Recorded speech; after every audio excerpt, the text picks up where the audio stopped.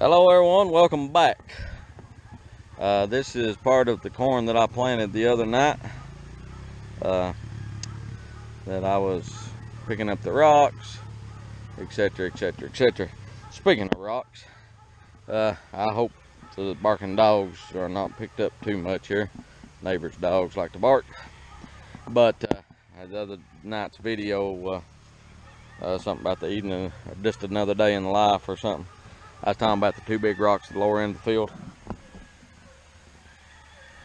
That's one, and right there's another one. But what I'm doing here, this corn has been planted about 48 hours. And there comes Levi. He's fine though, he's not running over it. But it's been planted about 48 hours, and I'm just gonna see if it germinated yet. This is a variety I've never grown before, so let's check on that right quick and see what it looks like. And but today's video is going to be about a piece of equipment that I've had some questions about, and we'll get to that here in just a minute. But first, I want to see if we can find any of this corn and see if it's germinating. So.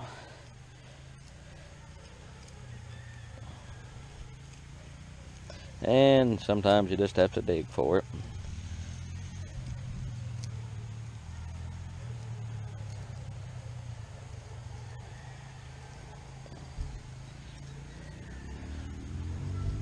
And of course I can't find them when I'm looking for it.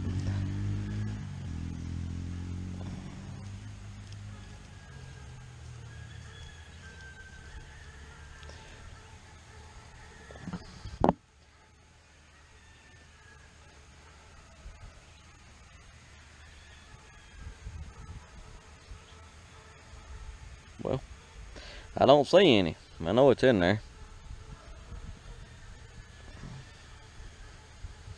Oh well, I guess we don't know if it's germinating or not. No big deal. It should be up in a day or two. Sometimes I just get curious. But I'm gonna grab Skippy the bottle cap some water here, and then I'm gonna talk to you guys about a piece of specialized equipment we use quite a bit. So hang on. Okay, this is our plastic mulch layer. Bed shaper, whatever you want to call it. We call it a little bit of everything. This is Guy Farmwood's piece of equipment that we use. But anyhow, the way this thing works is, and it's fixing to rain of course, is this front here forms a bed, and it's a raised bed. It's 2 or 3 inches tall, and then your plastic mulch on a roll lays between these two rollers, goes down underneath this roller. These pneumatic tires hold it in place, and these coulters are turned over and actually cover the plastic. And then you put your drip tape here and then run it down through this pipe and out the center of the bed. So, and the reason I'm going to talk about this, I've done other videos on it using a little bit, but this is kind of a review. This is there's several different brands make these. There's all shapes, forms, sizes, whatever. But for a small operation, the simplicity, how simple it is and how well it works, I love this thing. I've used a lot more expensive machines, bigger machines, a lot more pricey machines, a lot more complicated machines that were supposed to do more, better, the whole bit. This one, it does an amazing job. It's very rarely that once you go to the field and do the initial adjustment on this with your 3-point hitch, that you have to do any more adjusting. They are center bed fillers. They go here and here.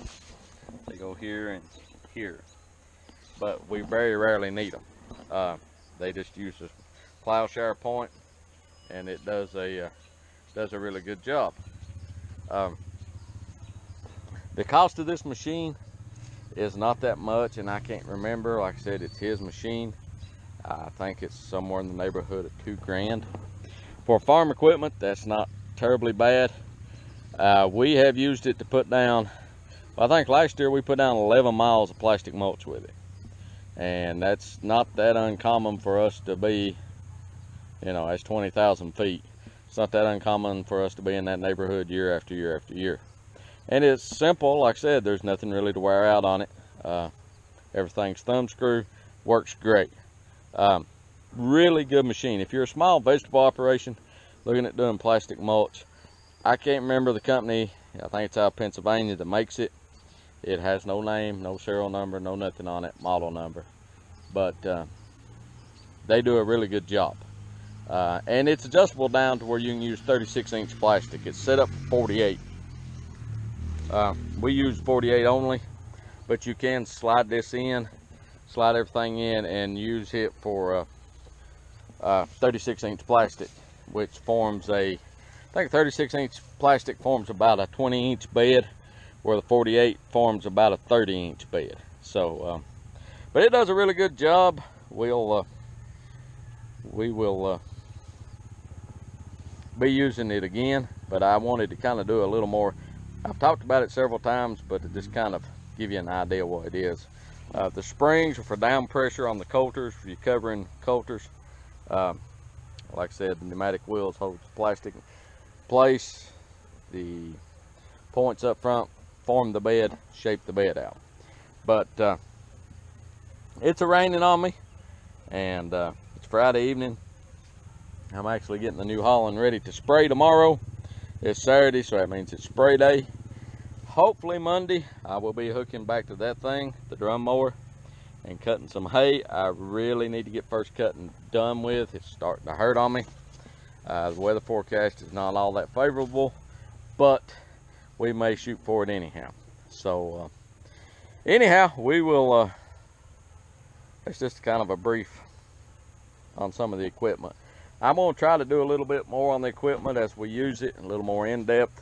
To be honest with you, right now I'm staying so busy I am, just don't have time to, just not doing much filming. But hey, our plan for tomorrow is I'm going to spray in the morning, spray everything. I got to spray some corn, got to spray some broccoli, and corn and broccoli and some cabbage. And then if it doesn't rain, we're going to try to transplant about 5,000 more broccoli plants. That's the goal for tomorrow. We'll see how we get along with that. But for everyone that's subscribed to us, we thank you. We appreciate it. If you've not, please do. Please consider. Share with your friends. Tell them about us. We hope you learned something. Hope it's entertaining. And see a video you like, please let us know. Comment. Do all that good stuff. And we will talk to you guys later. I'm going to unhook the spring tooth, 9-tooth, field cultivator, whatever you want to call it, and hook to that because I got to take it back to my farming partner. He is, that's where the sprayer is at, so I'll take it out there in the morning and drop it off and hook to the sprayer and do my spraying, hopefully about 5 o'clock in the morning. So, until tomorrow, take care of yourself. We'll talk to you guys later.